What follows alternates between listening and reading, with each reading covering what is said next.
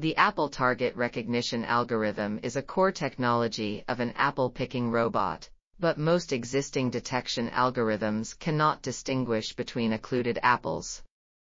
A lightweight apple target detection method was proposed using improved YOLOv5, which includes improvements to the bottleneck CSP module, SE module, bonding fusion mode, and initial anchor box size.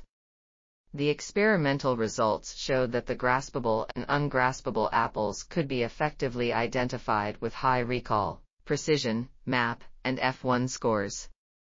Compared to other models, the proposed improved YOLOv5 model increased its MAP by 5.05% to 6.75%, compressed its size by 9.29% to 15.3%, and had faster recognition speeds per image.